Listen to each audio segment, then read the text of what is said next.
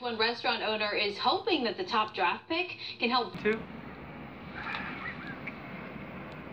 You can stay. All right.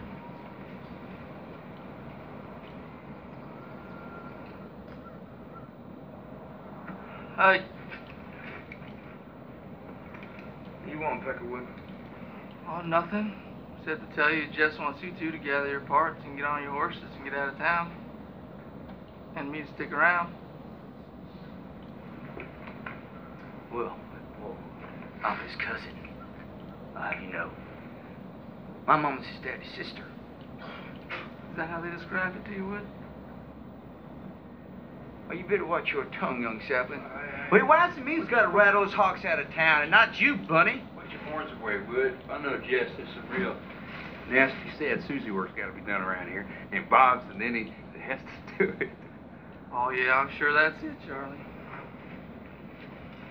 You only met him 12 hours ago. He didn't even know your name. Wood, tell your daddy I'll be in Kentucky in October. We can hunt some birds together. All right.